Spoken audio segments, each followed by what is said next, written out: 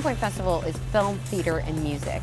All three art forms had their basis and their beginnings right here in the Lower East Side, from vaudeville, independent film, and new forms of music. I think the biggest thing that separates us is that specific combination of film, theater, and music. This year we decided that we really wanted to focus on just making it a fantastic night for the audience to enjoy. You get theater, film, and then it's like, what sort of music really would blend well?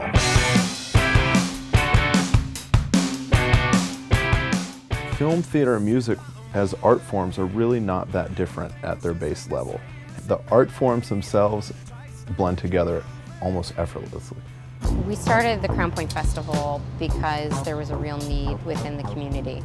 Basically, the mission statement of the Crown Point Festival is, we are taking artists from all over the world. The Crown Point Festival looks to bring in artists from everywhere, but we also always want to be inclusive of the artists that are already here.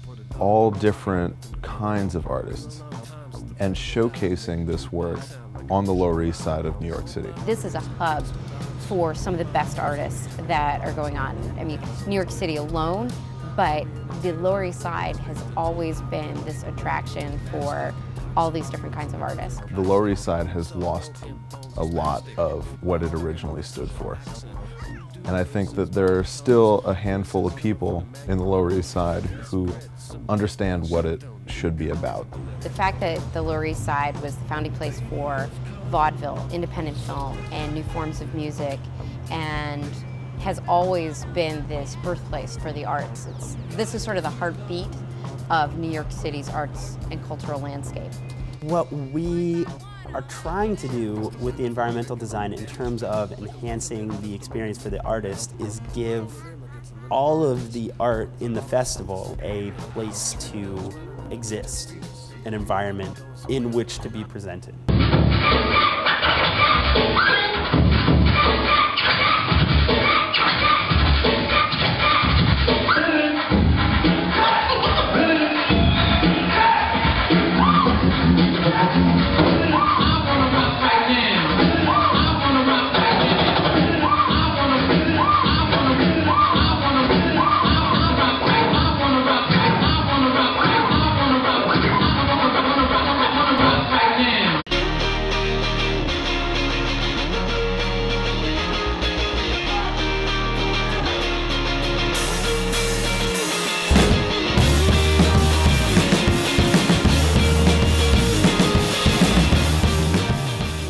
Intentionally, when we designed this festival, kind of built it around the artists and built it for the artists, because there's so many artists out there and there's so much good work. This work is relevant to now, and this work is what the Crown Point Festival thinks you need to know about.